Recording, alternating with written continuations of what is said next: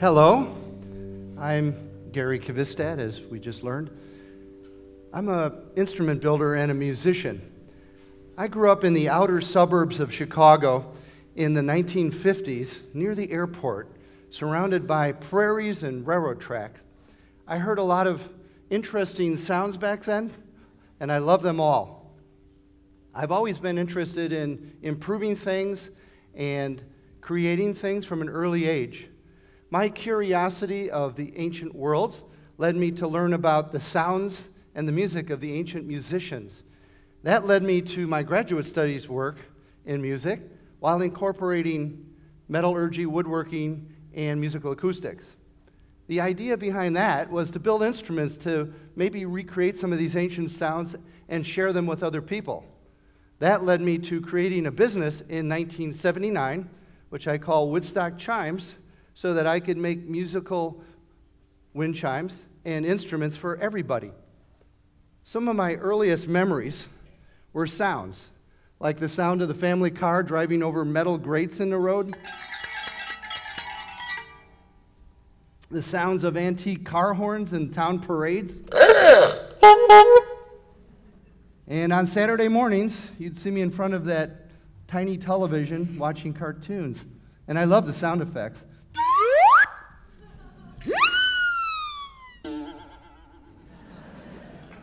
Long live Gerald McBoing-Boing. A few people remember that name. We had birds in the backyard, of course. I'm not sure they were nightingales back then, but we had crickets in the garage. And with all those train tracks around, I heard these sounds quite a bit. Once a year, even as a child, I remember this great sound at the stroke of midnight. In high school, I was introduced to the music and philosophy of American composer John Cage, who taught us that music was all around us. We just needed an open mind and open ears to hear it. Cage's music was often written for junk items like brake drums, empty tin cans, and sheets of metal. He came to the conclusion there was no such thing as silence, and even wrote a piece to illustrate that, which he called 4 minutes, 33 seconds, where the performer comes out on stage, sets his or her instrument down, and doesn't do anything for 4 minutes and 33 seconds. The idea was to open the ears of the audience to ambient sounds that are going on at all times. So I'd like to perform a short excerpt from this work for you right now.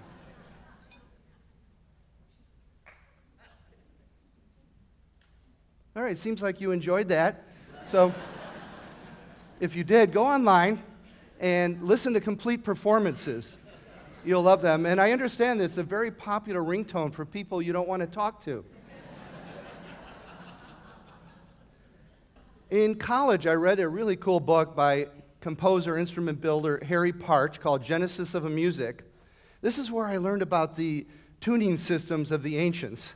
And Partch was so curious about this as well. He built these gigantic instruments, some of which were capable of producing 43 notes to the octave. The modern piano has 12 notes to the octave, but you need these notes in between the notes of the piano to hear those ancient sounds. So Partch got these scales off of papyrus and vases that the ancients notated, and I too was interested in these ancient scales and recreating them, but I did not have Partch's instruments, so I would often, as a student, visit the landfill. We called them dumps back then, and they encouraged you to shop there, to take things away, and so I was a very good customer. I saw a pile of aluminum lawn chairs there, and the only reason they were there is because this webbing was broken. In that pile, I saw potential metallophones, or xylophone-like instruments. So I grabbed a whole bunch of them, cut the tubing up into various lengths. Here's one such. It has a musical tone. And I cut a whole bunch of random lengths and put them on a platform like this. This very instrument I built in the 1970s, I called the adapted lawn chair. So I reanimated the lawn chair, which sounds like this in the raw stage. I mean, Cage would love that sound, but this is what the adapted lawn chair sounds like. Now, it's not the ancient scales, but it sounds old. What I needed to do, I realized, because these were random lengths, they made random notes, I needed to create an instrument to make the scales exactly the way the ancients did. The longer the tube, the slower it vibrates, the lower the sound. The shorter the tube, the faster it vibrates, the higher the sound. I went back to Partch's book and learned about this scale from a fellow named Olympus from the 7th century BC of ancient Greece. He was a flute and lyre player, and this is his scale played on an instrument I built called the pipe dream.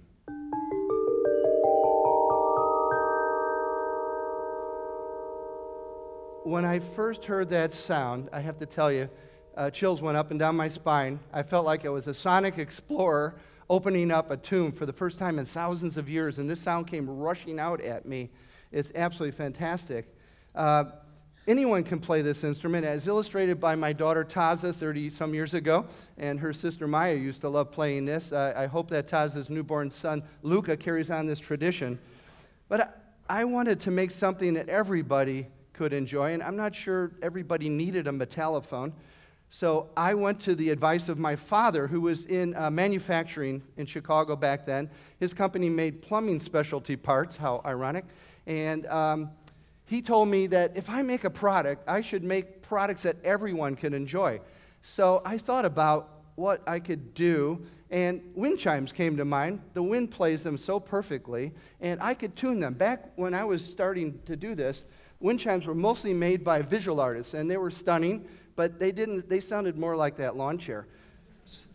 So I decided I was going to make a wind chime tuned to the scale of Olympus. So I resurrected the scale, the ancient scale, and made this wind chime, the chimes of Olympus.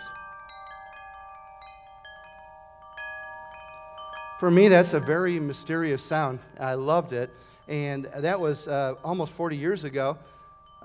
My company now makes hundreds of different ancient scales and modern melodies like Amazing Grace, and we even have a Chimes for Autism give back chime.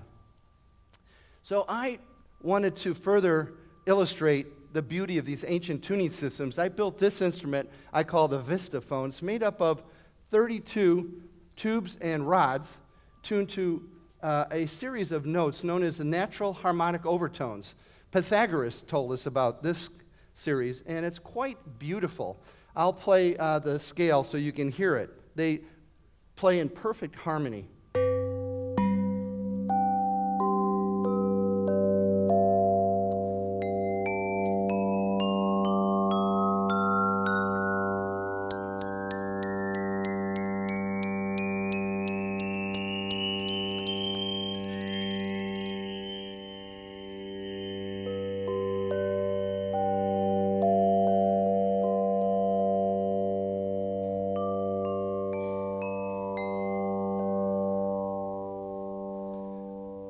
Composer Baird Hersey, thank you.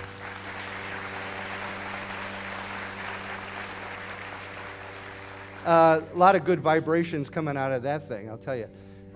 Baird Hersey, composer, heard this instrument, loved it, wrote a piece for the group I play in, NEXUS, and his vocal ensemble, Prana, made up of throat singers, people who could actually make multiple sounds with their own voice at one time. They can match the harmonics of this instrument. He wrote a piece called Chiaroscuro, which we performed and recorded. Here's a short sample from that wonderful piece.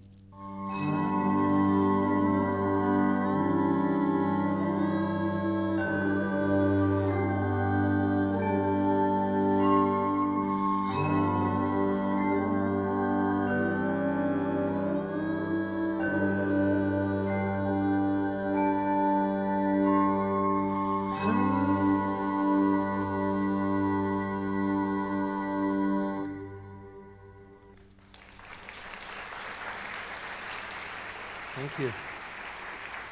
I'll let Baird know you enjoyed that. So I've been working with American composer Steve Reich since the late 70s. In 1967, he wrote a piece called Piano Phase, and it's scored for modern instruments, and I've played it on modern traditional instruments many times. but I wanted to hear what this piece may sound like on these ancient, with these ancient tunings. So I made this instrument I call the Reichphone. It's wooden bars like xylophone. The piece is constructed in 3 sections. The first section uses a 12-note pattern. The next section is an 8-note pattern. And the last section, a 4-note pattern. It's a duet, so the 2 players start off in unison, and one player incrementally speeds up, forming a little chaos at first, and then locking into the next beat. So lots of harmony and rhythmic interest going on. It's sort of like Row, Row, Row Your Boat, where several singers are singing the same thing at different times. So since it's a duet and I'm up here alone, I invited my good friend Loop Station to join me. That's this electronic box on the ground here, which I recorded the last pattern into. And I will press a button, and Loop will repeat this over and over again, while I play the same thing, just these 4 notes, and I will speed up slowly 4 times until we're back in unison. This is the 3rd section of mallet phase, as I call it.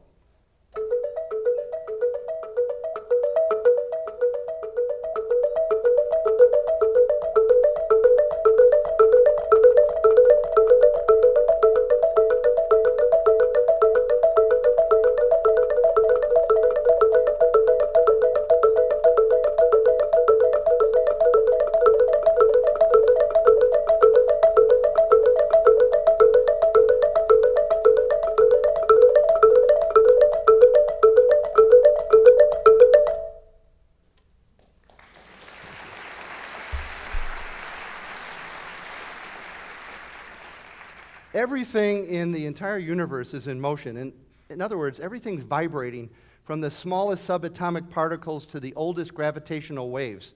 I built these instruments and tuned them very carefully to specific relationships so I can hear this ancient music and apply it to the music that I was playing and that I play. The composer John Cage told us to listen to the sounds around us, and if we do, I think that we will hear music that we may have not heard before. And we might hear something that's both old and new.